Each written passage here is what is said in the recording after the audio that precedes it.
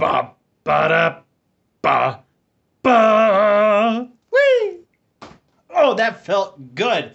Why, hello everybody out there on YouTube. It's your boy Maxwell coming to you with another video review. And in today's video, we're going to be taking a look at none other than the Transformers Collaboration 2020 special Back to the Future crossover 35th anniversary Gigawatt. So here we are, and there he is. And first and foremost, as always, we're going to take a look at the packaging. And in this case, I'm keeping the packaging. This is going up on my wall. So here we got the box for Gigawatt, as we can see here. Up towards the top, we got the Transformers Heroic Autobot, More Than Meets the Eye, Back to the Future 35th Anniversary. And here we got the special collaborative More Than Meets the Eye 2020 Transformers Collaboration. We got the Autobots insignia. We got the DeLorean. Here we got a lovely picture there of Gigawatt in his robot mode. Gigawatt. They went with the classic style of Hasbro sign for ages 8 and up. Here we go at the top with the 4-step transformation. It's a little bit more than that. On this side of the box, we just got Gigawatt in his robot and vehicle mode. On the bottom of the box, we just got words, barcodes, and Transformers Authentic. Transformers Collaborative. And we got Gigawatt. And on the back of the box, we've got the 35th anniversary Back to the Future thing there, along with the Transformers More Than Meets the Eye, as well as his tech specs if you want to read that. And you can read that in multiple different languages. And here we've got his tech specs if you can read that, if you can decode that, because we can't obviously see the blue. Now, I saved this back part for last because here is an homage to the original movie with regards to the DeLorean being backed out. And this is the exact side I opened the packaging from, because on this side here, it actually opens down like so, as the packaging, as if it was the trailer for Doc's trailer. So that's pretty cool. So hooray for the packaging. So we'll take that and put that off to the side. Not going to yeet that. I'm keeping the box. And of course, we'll bring Gigawatt right back into frame here and get him down to the ground level. Here we go. And here we have Gigawatt in his vehicle mode. And oh my, I love this figure. So let's get in closer so we can take a look at some of the detailing that is on Gigawatt here. Here he is stylized after the Back to the Future DeLorean. He's got lots of wiring details and decals. He's got a nice, what looks like stainless steel front part of on his hood section here. He's got black tinted transparent windshields, although for mine, for some odd reason, it's darker on this side than it is on this side. Oh, well, what you gonna do? Ordered it online. Get what you got. And yeah, just all around, really nice figure. Something to note though for this figure is, at least for my copy, I haven't really paid too close attention to other reviewers and their copies, but at least on my copy, it seems as though mine has some permanent marker decaling on him. I don't know. It came out of the packaging like that. Here we got some more back on the back with his wiring and stuff, so that's pretty cool. Here we got here's the top. Here's the bottom. He got visible head syndrome. It's right there. But anyone who knows this mold will know that this is a heavily retooled version of the Siege Sideswipe figure. So, yeah. He's got 4 wheels, and so he can roll, as rolling things should. Hooray for rolling. And before we get into comparisons, I'm going to show off all of the accessories that come with him, because all of them can actually play into his vehicle mode. So to get started off with, this first accessory is his blaster. And so here we've got his blaster, and this kind of just looks like Optimus Prime's blaster. Not gonna lie. And at least according to what the package says, it shows it's supposed to be black. But, I don't care. It's a gun. It's a gun with some nice level of decaling and detailing on here. And it does have a place for storage here in vehicle mode. You just flip them under, and here we got the port here. You just take the gun, and you just slide it in there, and it's a nice snug fit. And it's high enough up that it does not hinder the rolling. So hooray for that. Here we've got his next accessory, which is the hook thing from the first movie, which you literally, where there's a plug right here, right on the top section here, and you just take this and you just fit it into such, so he can now hook the power line, so Marty can go back to the future.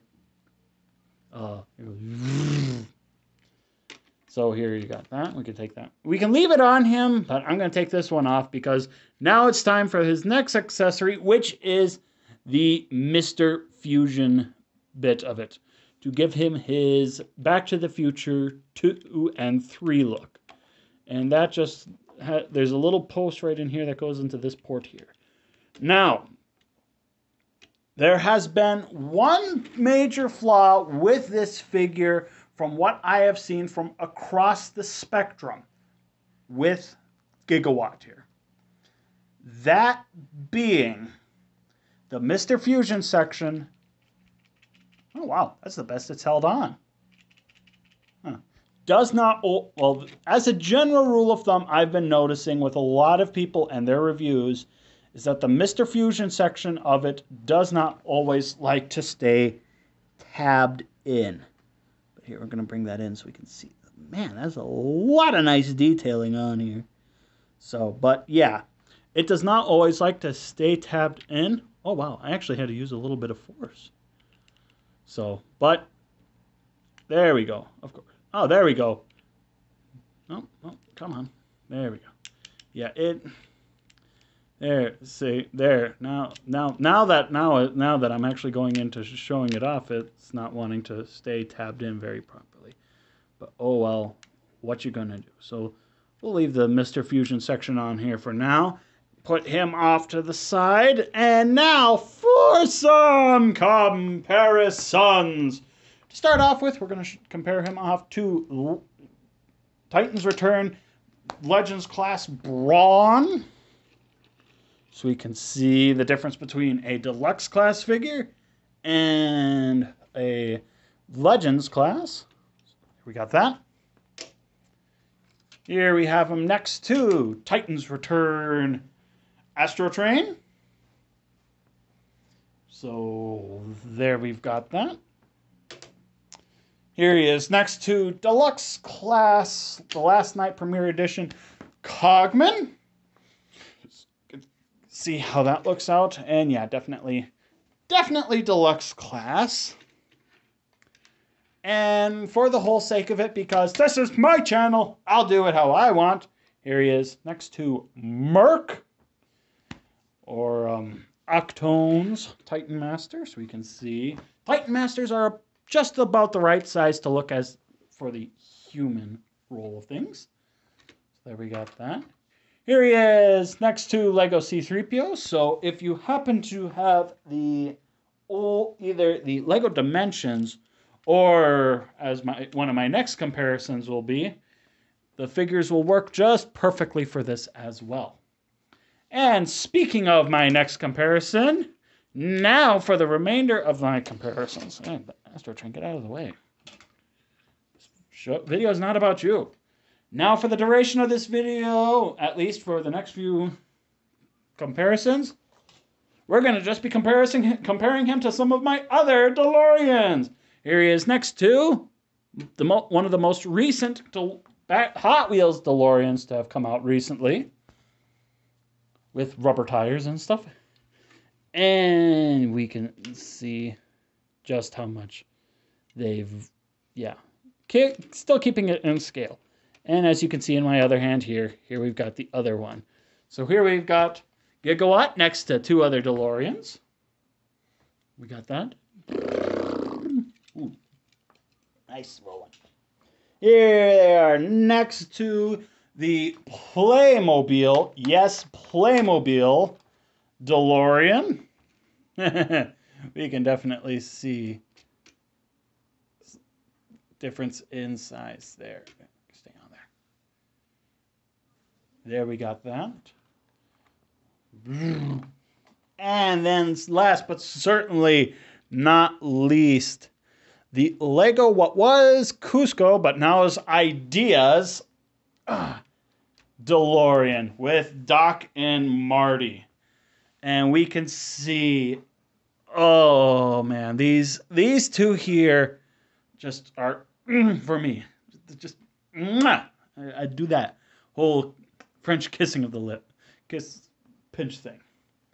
Because I've wanted a DeLorean Transformer for a very long time.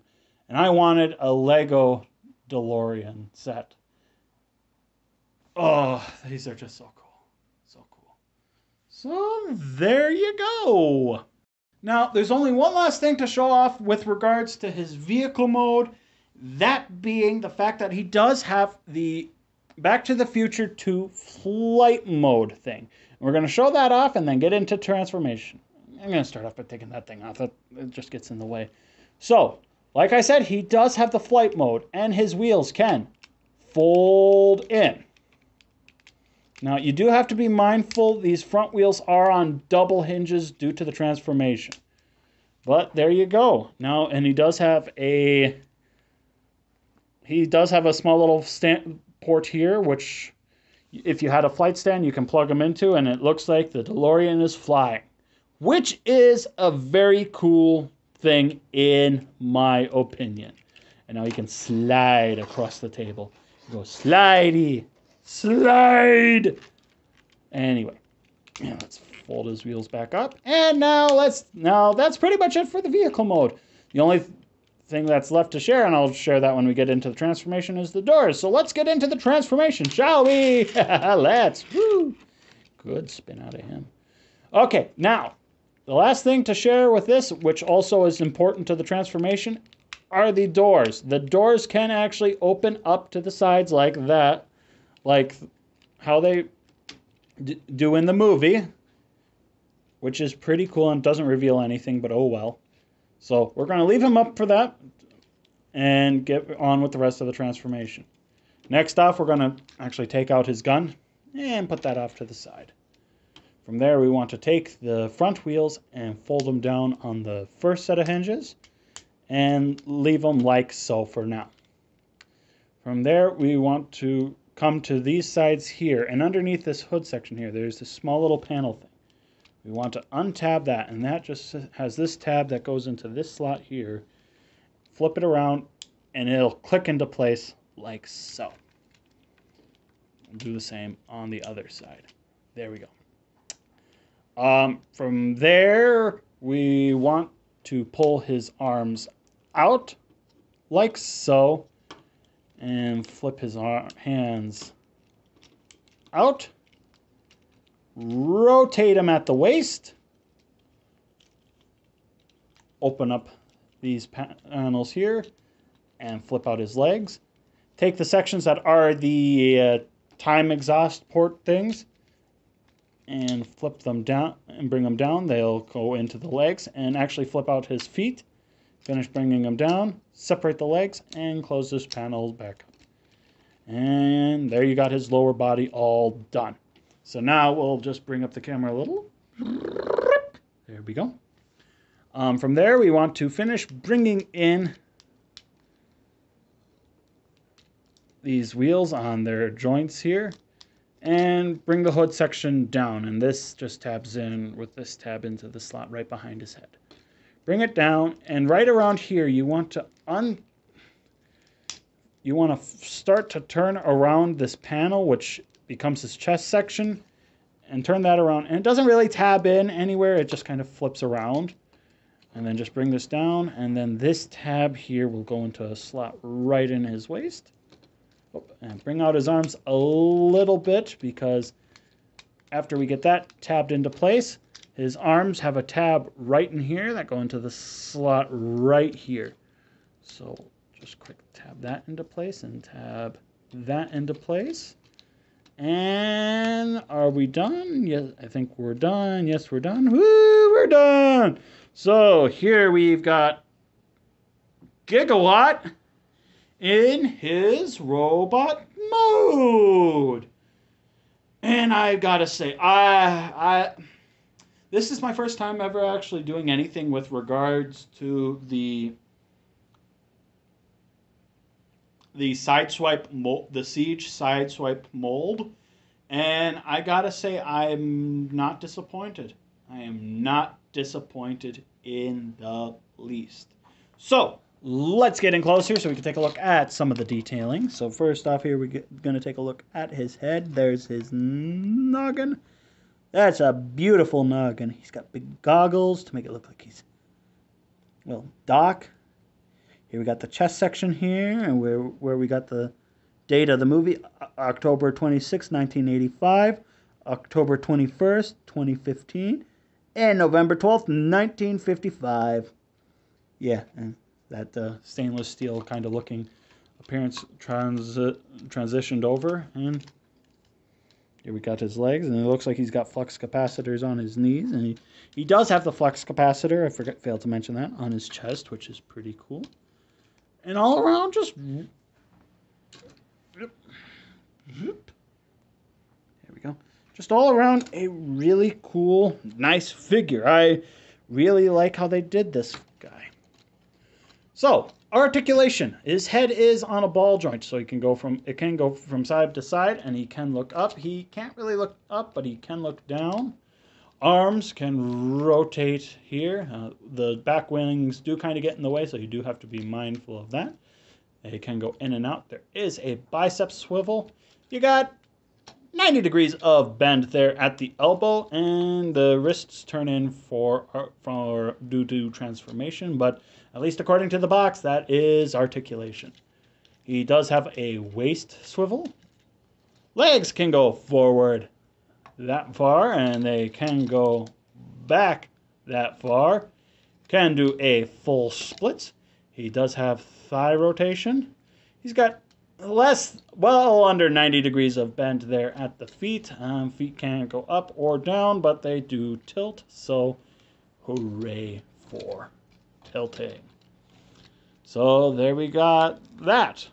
And so now we can bring in his accessories. To start off with, here we've got his whip thing here, which has a 5mm port plug thing, and it's made out of I forgot to mention this, it's made out of a soft rubber material.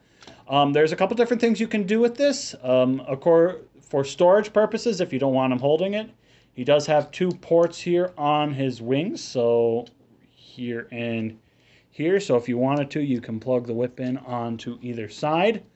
You can also feel free to plug it in onto his forearm, or he can hold it into his hand, not very readily. But according to the box, it's supposed to be on his arm like so. Now we bring in his gun here, and we bring in the Mr. Fusion. Now this can store in one of 2 different places on the gun. You can store it on the back section here, and this holds in very well securely. It's kind of got clips in here. Oh, there goes the gun. Clips here and up here that hold onto the gun, and so you can hold it like so, and then you can hold his gun. But on this section here, it doesn't really tab in very securely into his hand. So what I, generally speaking, will do... Wait a minute. I'm just noticing he's got these tilts in his hands. Nope, that don't do nothing. Okay. What I generally do is, if he's holding the gun in his hands, I will usually just take this and plug it up right here on top. There we go. Up on top here, and then he can hold it like so, and so he can go pew pew bang bang, pew pew bang bang, if he so desire.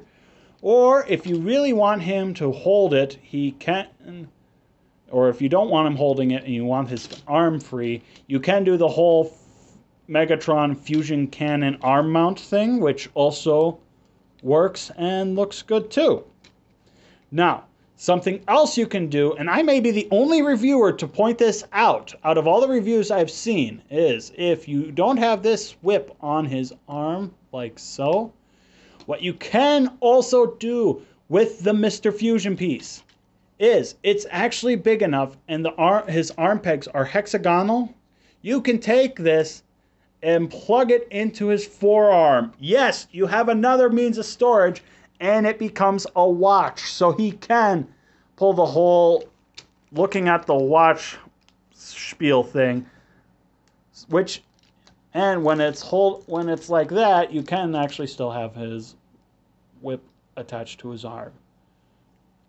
So that is pretty cool if you ask me. And so we're going to just quick put Gigawatt here off to the side. And now for comparison. Start off with here he is next to Legends class Brawn. It's not Brawl. Brawl's a Decepticon. So you can get a sense of how that's going to work out.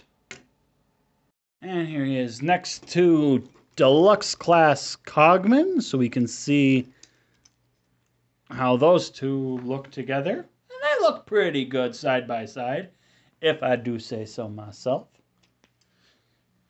So we got that Cogman, not Cog. Blech, it's Cogman. Here he is next to Voyager class Titan's Return Astro Train. So we can see how that looks. Here he is next to Titan Master Merc. Here he is next to the Lego Hulkbuster from Age of Ultron. Because this is my review! Woo! Put him off to the side. Here he is next to Lego C-3PO. Here, and now for a couple of Back to the Future comparisons. Here is next to the Playmobil Doc Brown, so you can get a sense of scale that wise. Looks